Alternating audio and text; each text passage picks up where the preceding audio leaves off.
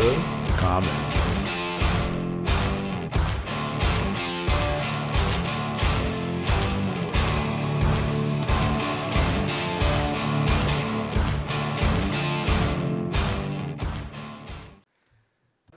Excuse, one moment. Point of order. The Honourable, the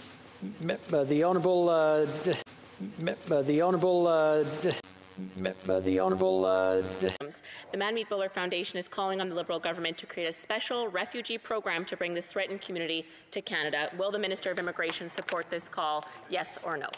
The Honourable Minister.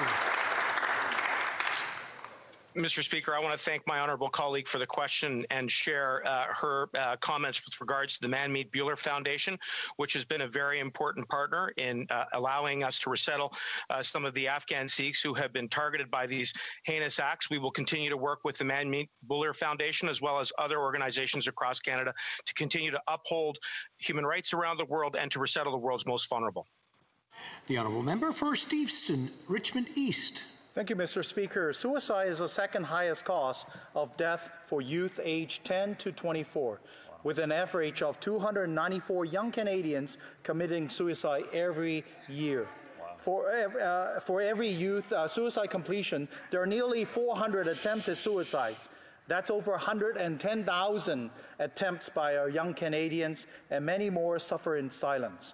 Communication is the first essential step in assisting youths and at the risk of suicide. When will the government implement a 988 number for those seeking help?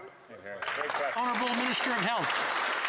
Mr. Speaker, as the member opposite knows, I am deeply concerned as well about the mental health of Canadians and, in fact, Canadians who use substances. We've seen increases in mental distress as a result of COVID-19, making things even harder for Canadians from coast to coast to coast.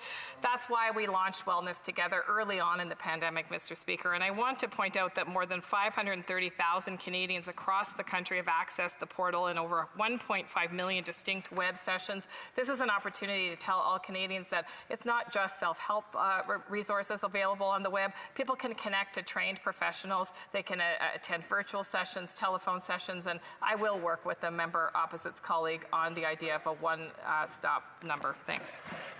The Honourable Member for South Surrey, White Walk.